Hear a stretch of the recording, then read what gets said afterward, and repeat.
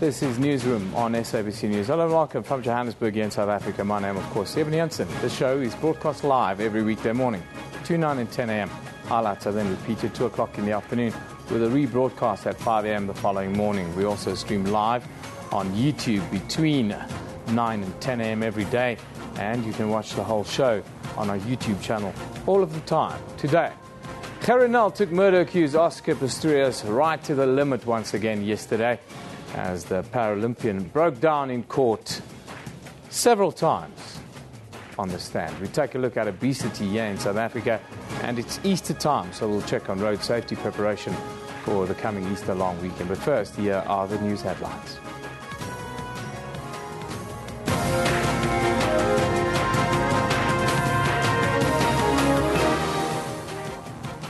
Murder-accused Oscar Pistorius returns in the witness box in the North Gauteng High Court in Pretoria for the 7th day.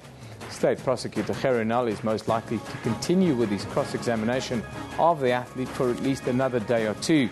The state has highlighted several more contradictions in the athlete's testimony. Now says Pistorius' version of events that led to him killing his girlfriend, Riva Steenkamp, is getting more and more improbable.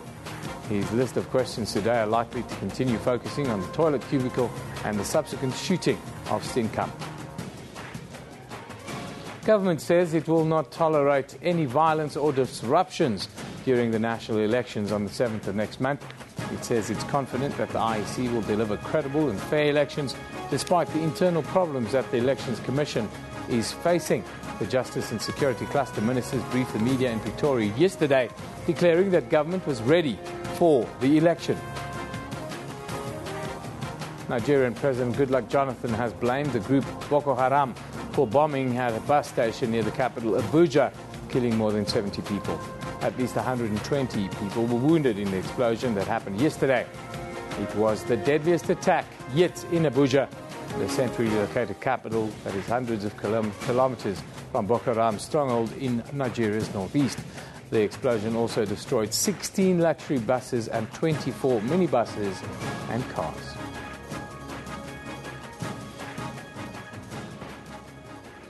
Murder-accused Oscar Pistorius will face another tough day as he returns in the witness box in the High Court in Pretoria. State Prosecutor Gerry is most likely to once again focus on the toilet cubicle and the subsequent shooting of his girlfriend Riva Steenkamp when he cross-examines Pistorius this morning.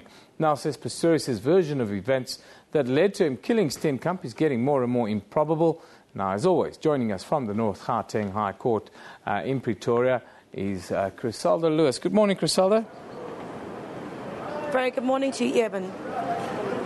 I cannot remember what I'd forgotten, my lady. That sort of sums up yesterday in court, Griselda. Well, certainly, Eben, we're expecting a cross-examination of Paralympian Oscar Pistorius to continue here at the North Gauteng High Court. Well, the focus, as you said, will continue to be on the toilet cubicle, as Oscar Pistorius now seems there are several inconsistencies in the story that he's giving relating to the events that led to him shooting and killing Riva Steenkamp on Valentine's Day. The state maintains that Oscar Pistorius knew that he was shooting at Riva Steenkamp when he opened fire, and that when he shouted in his home that morning, he shouted, "Get out of my home." He was actually referring to Riva Steenkamp and telling it to leave the state, basing its case saying that there was a fight that took place at Oscar Pistorius' home and that Oscar Pistorius needs to admit to that. Oscar Pistorius breaking down several times. The state now accusing Oscar Pistorius of also changing the foundation of his defense, saying that he's changed it from self-defense to an involuntary action. Oscar Pistorius, of course, maintaining that that is not the case, and several inconsistencies really that have been eyebrow-raising in this case. And law experts are saying that Oscar Pistorius will have a very difficult time recovering from those inconsistencies. I see a little bit more action there behind you, Griselda. It looks like there's a little bit more commotion going on there this morning. Is Oscar in the court, and what's happening there behind you? Well, Eben, this really highlights the media's interest at this stage. The group that you're seeing here towards my right are supporters of another case that is taking place inside this court relating to the murder of a Klerksdorp woman. And really, the media really not focusing on that at all.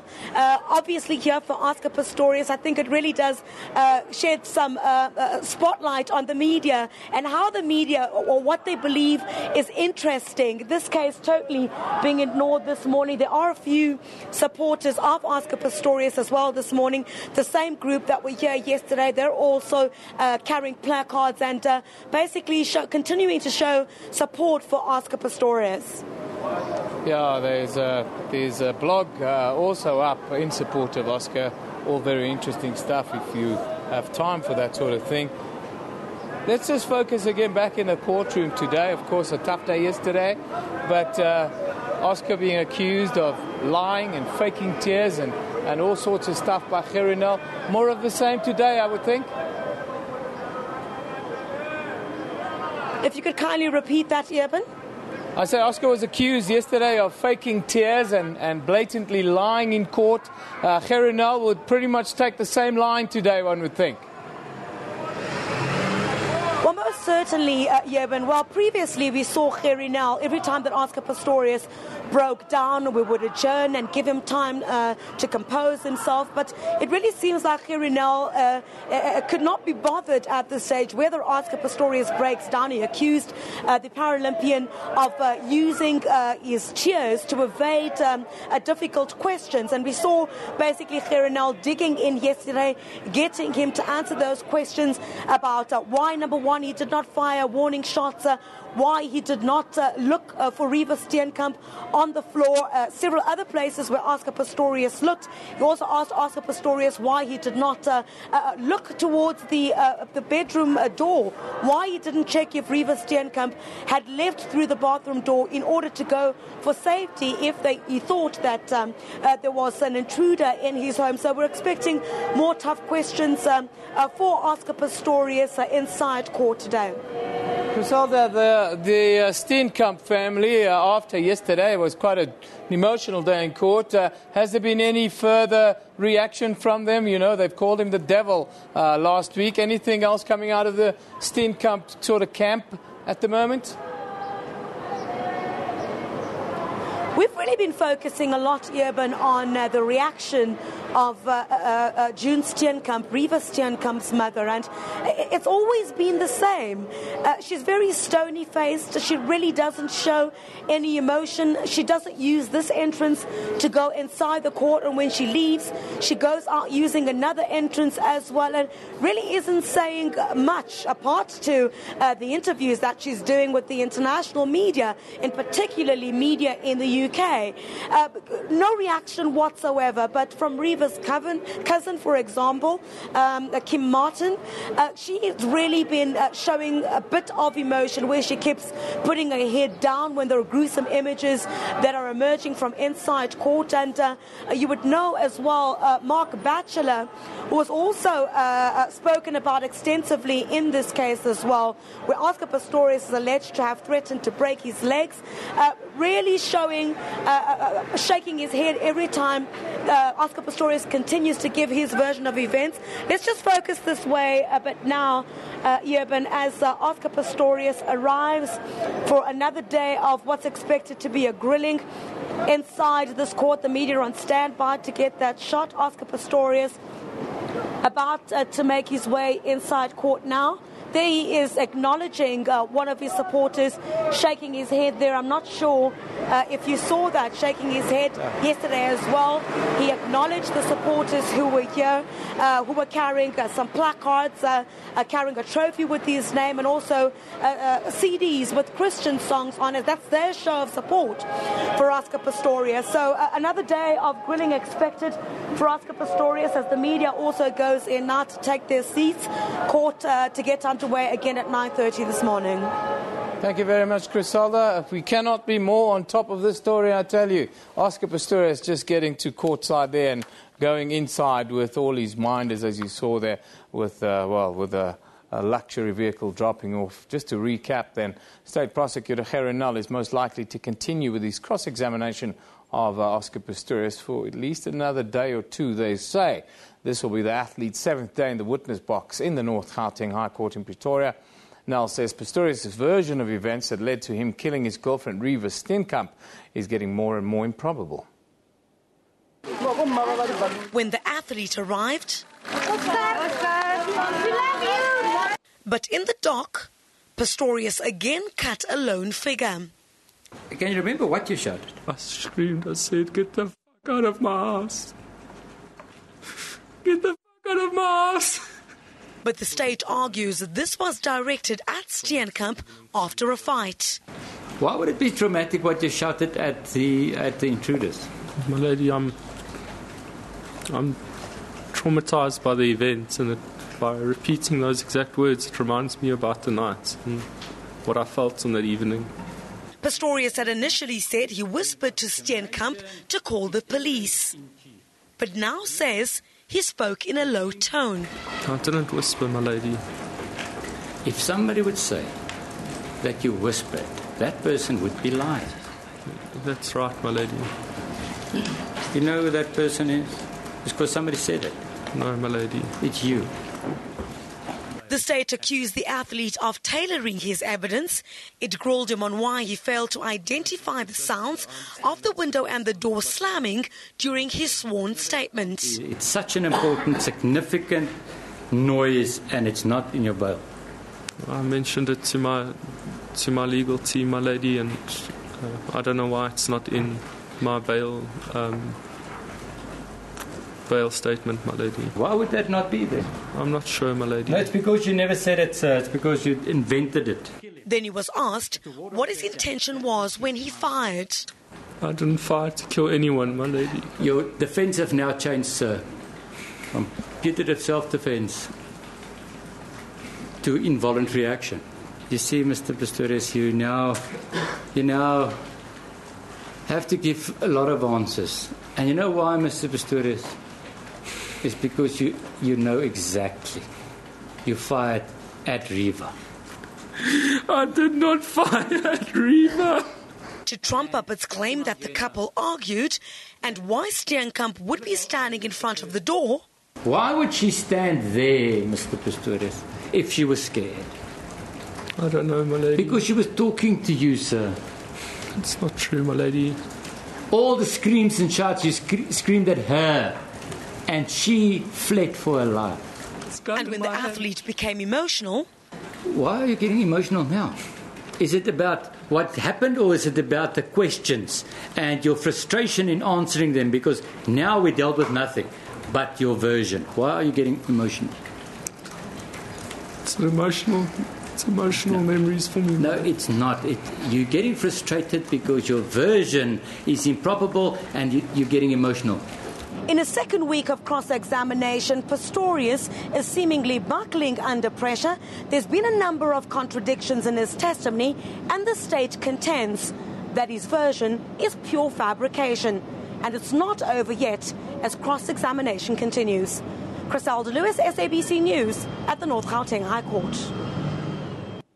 Now, it's a statistic to die for. South Africa is amongst the top 3 countries in the world in obesity rankings after the United States of America and Great Britain. 2.8 million people in South Africa die annually as a result of being overweight or obese, says the Self-Medication Association of South Africa, SMASA, and said the time has come for South Africans to take stock. The United States of America recently made a bold move to declare war on obesity by classifying it as a disease. Locally, data from the Medical Research Council, the MRC, has found that 2/3 of women and 1/3 of men are considered overweight or obese in South Africa, resulting in a steady rise in non-communicable diseases that add to the already overburdened healthcare system. According to Dr. Dominic Stott, Executive Medical Standards and Services at PPS, the development by the American Medical Association, the AMA, could mean a complete mind shift in the way obesity is treated here in South Africa. Currently, the disease implies that there is a malfunction in the body part or body function. Dr. Stott joins us in the studio to talk about this. Normally, unreported disease in a way. Good morning, Doctor, and thank you for joining us. Thank you. Very much an unreported disease, but I wanted to ask you, in this case specifically, the difference between declaring obesity as a disease and not just as a complication, and how do you see that? When it was declared a disease last year by the AMA, that was a milestone, actually, because this means now that more funding can be put towards not only the care of people who currently are obese or overweight, in terms of surgery and medication and counselling, weight loss programs and so forth, but it also highlights the need that this is to be prevented as well as cured. You know, the United States, as you quite rightly said, have a huge problem. Yeah. They have 12 million children who are also considered overweight or obese. Yeah. So this is the coming generation who need the education and the input from this generation to teach them how not to get to the point where they actually need a cure. Yeah, in South Africa, what do the statistics reveal about obesity in our country? I saw 2/3 of women and 1/3 of men are all obese in South Africa. Is that accurate? It's overweight, not obese. Overweight is measured with something called the body mass index. Yeah. There's been controversy about that too, but I think the significance for us is that it's a burgeoning problem and it's only getting worse. And the problem with this is that there are long-term effects. It's not just health for now, it's health for the future. So these people who are currently 35 years and older in that statistical analysis, you're looking at the next 40 years of their lives, which is where we look at from a life insurance perspective. Yeah. And those people are going to face the significant health issues of diabetes, arthritis, heart disease and strokes, which come with the other problems of obesity, such as hypertension. What about obesity and extreme poverty in the South African scenario? How does that play out? The poverty means that people are not being taught what the correct eating plan should be, and they don't have available the kind of food that they need to keep themselves within a normal weight. Fruit and vegetables are considerably more expensive and more difficult to get hold of than convenience foods. Yeah. So for children, it's unfortunate that children will always default, especially in poorer society, they will default to the easiest thing they can find. Do we foresee a future in South Africa where, much like smoking advertising campaigns for sugary foods and fatty foods and so forth, we're clamped down on that? Do we see that in the future? I definitely feel that is the way to go, because it's only by the public lobbying of, for example, the anti-smoking campaigns, the lead in paint, for example, car seats, crash helmets for motorcyclists, that these kind of health issues were forcibly addressed and passed into law. And do you see us following suit, follow the American model and declaring it a disease in the near future? I think it's possible. I would hope so. But even if it isn't, it needs to be addressed more forcibly by the powers that be to ensure that we don't have the kind of statistics that they have in the States. Well, thank you for joining us this morning.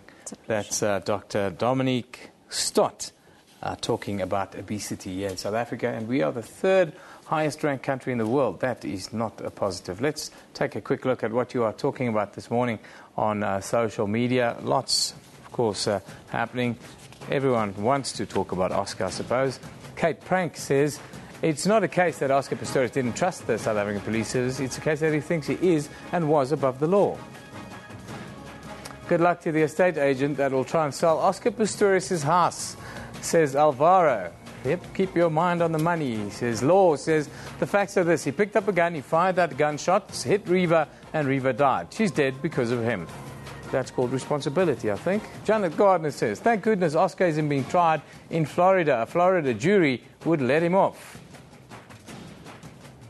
And Mark says the police messed up everything for this case. Oscar trial so unprofessional, stealing watches, moving things. That is an allegation, Mark. Those are some of your thoughts on our Twitter feed. Of course, let's have a look at what's happening on Facebook. Here, as always, we share with you all the latest on the Oscar Pistorius trial, articles, photos, tweets. There you'll also find the latest statistics from Data-Driven Insights Africa on the Pistorius trial, and that makes interesting reading. Yesterday we spoke to DDR's Tanya Kuring. The interview is also available on the page. Then, just on a historical note, one of the biggest shipwrecks in history, the sinking of the Titanic, happened today, exactly 102 years ago. On the page you'll find rare footage of the Titanic we found on YouTube.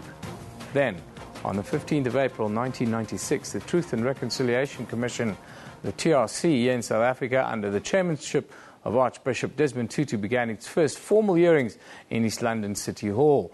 The South African TRC was set up by the government of National Union to help deal with violations of human rights during the apartheid era.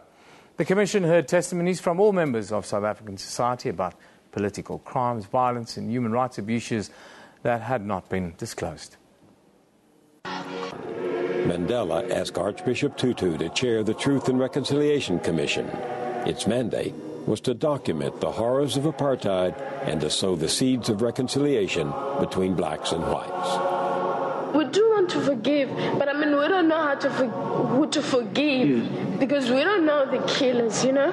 He had a gun in his hand pointed at my forehead. The act of opening the magazine was the detonating device for a bomb. And then they said to me, today you are going to die. During that period, you were suffocated.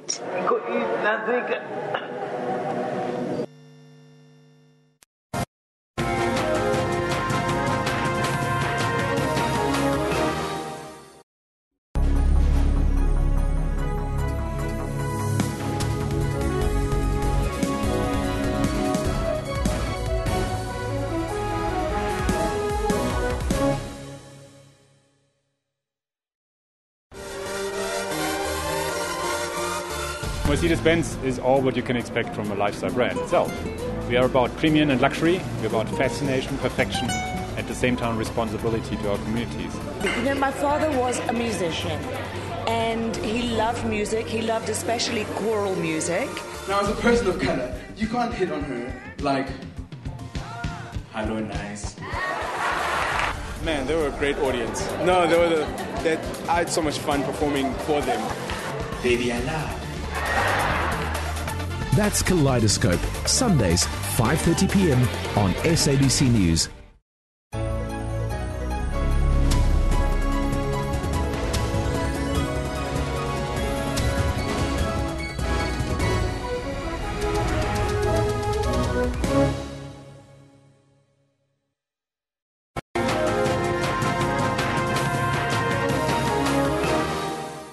Welcome back. This is Newsroom on SABC News. As the Easter weekend approaches, families all around South Africa are planning holiday trips to better destinations and holiday destinations here around the country. A concern for authorities across the country is always that road safety over the long weekend. South Africa has some of the worst Easter weekend road accident statistics in the world every year. Road safety campaigns are in full swing across the country to ensure that South Africans travel safely. Well, down in the Eastern Cape, there's a keen focus, as many people will be going to that side of the world now. Yuri Blichnout joins us from Port Elizabeth. Good morning, Yuri. Thanks for joining us. Hi, good morning, Eben, and good morning to the viewers. Yuri, I know the president is in the province, and we want to talk about that, but just tell us quickly about the kind of campaigns that's been put in place as the influx of people from upcountry are coming down to the Eastern Cape. Yes, today is the official launch for the Easter safety campaign on our roads here in the province by the Department of Roads and Transport. But even more significant, it's the official opening of a traffic centre in the small town of Aberdeen in the Karoo. Now, Aberdeen is sort of the point where two very significant roads join on the road to Graafrenet, and then from there on to Port Elizabeth and up into the northeastern parts of the province and the former homelands of Transkei and Ciskei. Now, this traffic centre will give a permanent presence in that area where there never used to be one. 20 officers will be stationed there, and the idea behind the traffic centre is to have permanent visibility on the notorious R61 coming from Beaufort West to Aberdeen, and the notorious N9 coming from Willowmore to Aberdeen through to Graafrenet. Now, these two roads combined in the year 2010-2011, more than 40 people died on these two roads in vehicle accidents. And with an increased visibility on the roads, the traffic department will try and decrease these amount of accidents and the fatalities, as a lot of these accidents involved long-distance minibus taxis as people travel from the Western Cape through to the Eastern Cape for the holiday seasons. Just tell us about the rural areas. It's very rural out on that side of the world, and stray animals and that sort of thing also pose a real risk. Is this going to help curb that threat as well?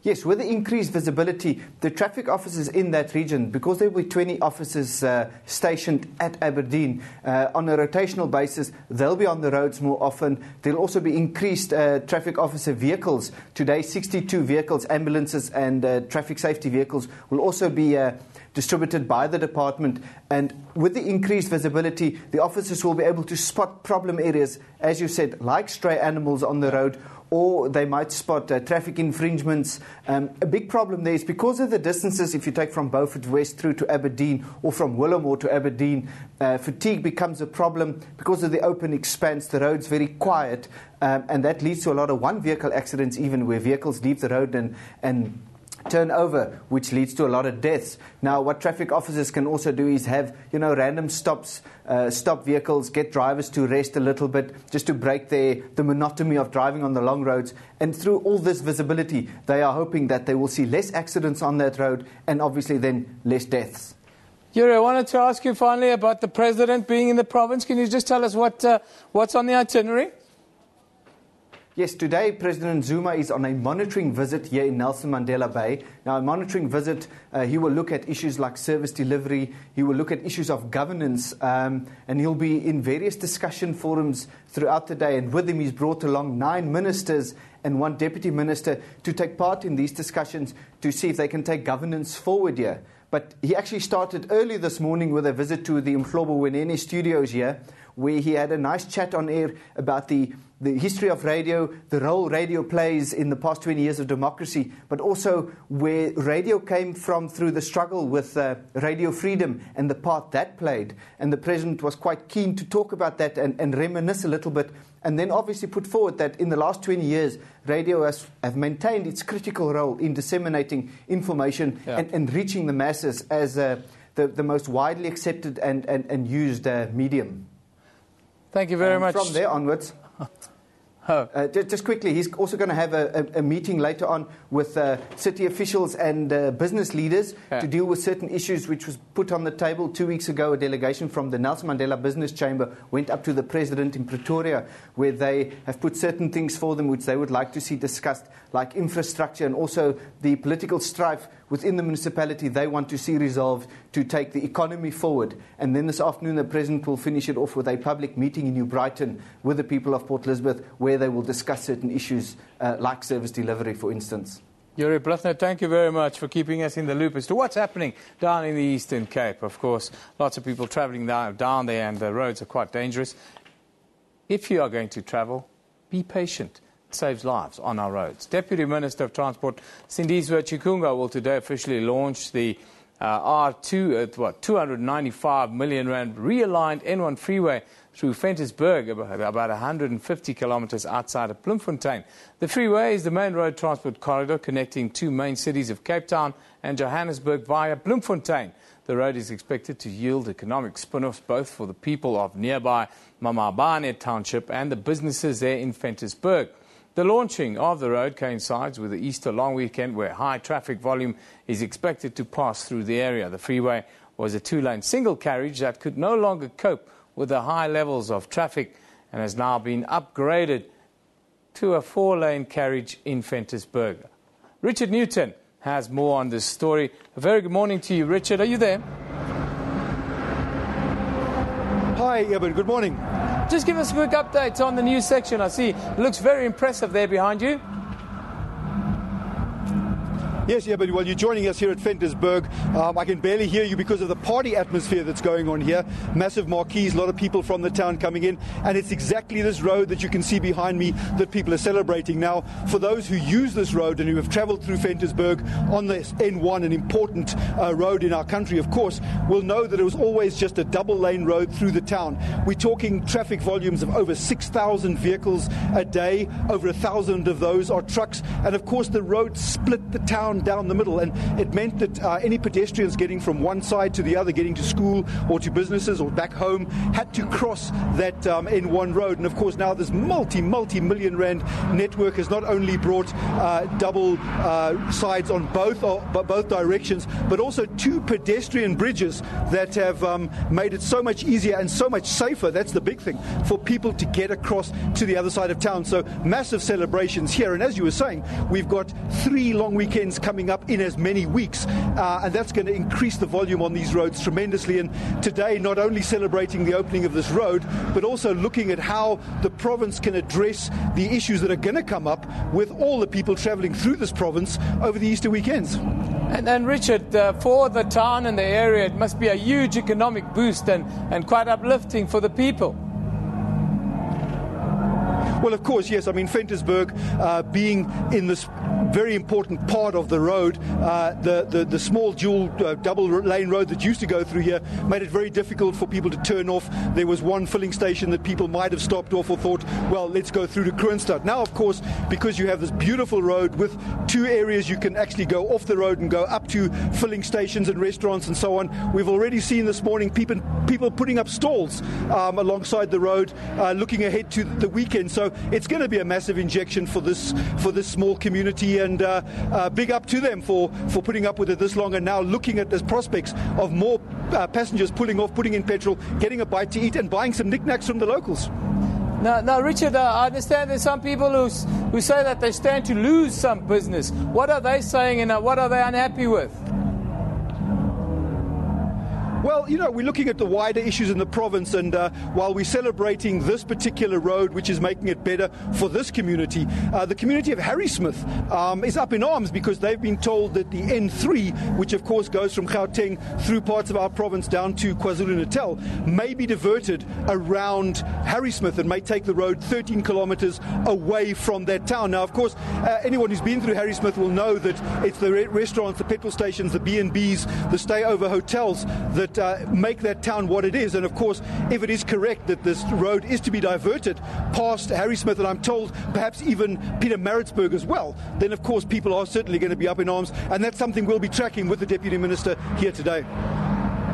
Richard, thank you very much for that contribution today. That is specialist correspondent Richard Newton coming to you live from Ventersburg, about 150 kilometres outside of Bloemfontein, where, a new road, or the highway between Bloemfontein and Johannesburg really is now a double carriageway.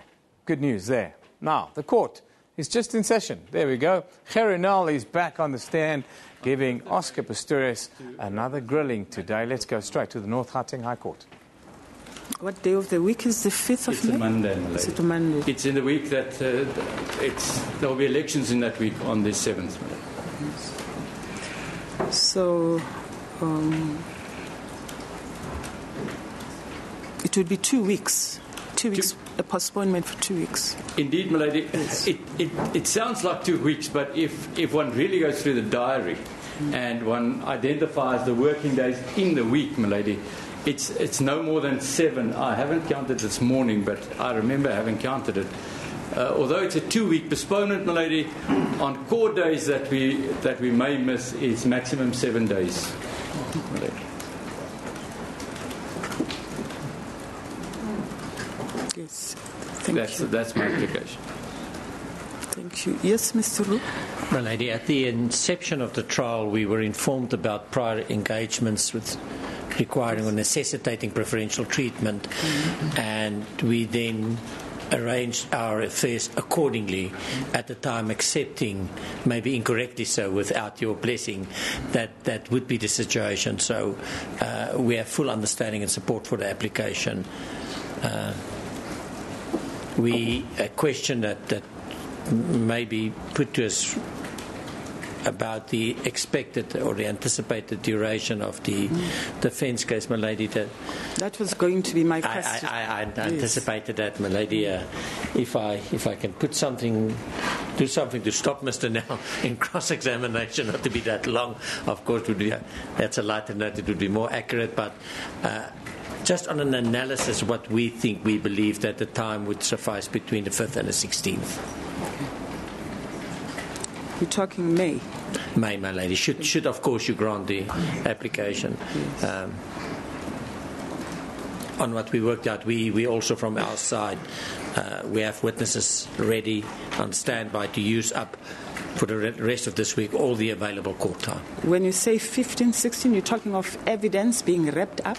Yes, my lady, that's what we believe. I can't control the cross-examination. I can only anticipate how long it should take per witness, and on that analysis, we believe that will be the case. Of course, not argument stage, but we believe that would necessitate its own postponement to do written heads of argument and so forth. Okay. Thank you. Thank you, my lady. Thank you very much. Mr. Nell, anything else? As good, please, my lady. Anything else? No, I've nothing to add, my lady. Okay, thank you. I want to think about this. Tomorrow morning I'll be able to give you my answer. As the court pleases. As the court pleases. Thank you. We're ready to proceed. Yes. Mr. Pistorius, you ready? I am, my lady. You still under oath? Thank you, my lady. Yes, Mr. Nell. As good pleases, my lady. Mr. Pistorius, there are two things that I just want to go back to before we proceed from where we ended yesterday. And that is, on your version, Mr. Pistorius, the deceased must have opened the bathroom window. That's correct, my lady. Now, on your version, would she have done that before or after she's been to the toilet? Before, my lady. Now, so she, on your version, she opened the door before she went to the door. No, my lady. After. Let's say again. I'll perhaps missed. When did she open the window? She opened the window before she went to the toilet, my lady. That's it.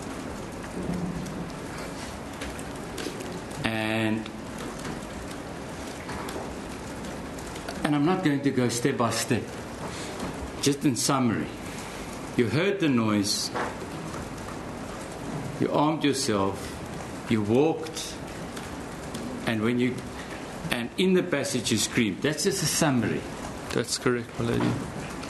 So, Mr. Pistorius, on your version, she must have had time to void her bladder. That's correct, my lady. And get dressed. I don't follow the question, my lady. She's dressed when you shot her. She was dressed when she went to the bathroom, my lady. When she fell asleep, she was dressed. But then she voided her bladder and dressed herself. And she was wearing basketball shorts, my lady, so she should have had to have pulled them up. That's correct. So, on your version, and that is before she shut the door. Am I right? Yes, that sounds correct, my lady. So, she would have gone to the bathroom, opened the window, she would have gone into the cubicle, toilet cubicle, voided her bladder in the time before she shut the door. That's correct, my lady.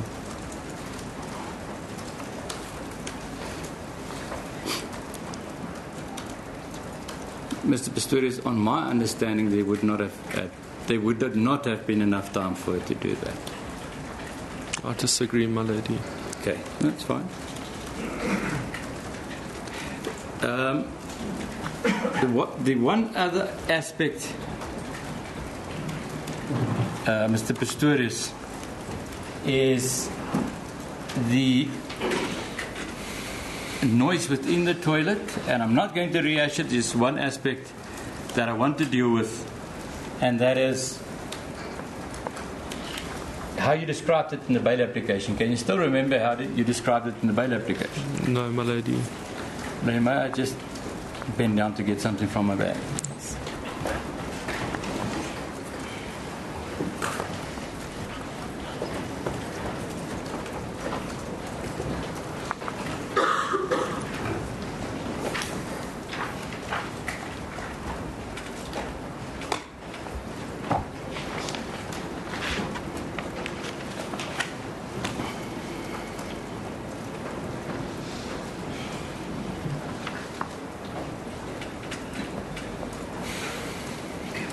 In your bail application, you said, milady, it's page 65 of the Exhibit D, the bail application, line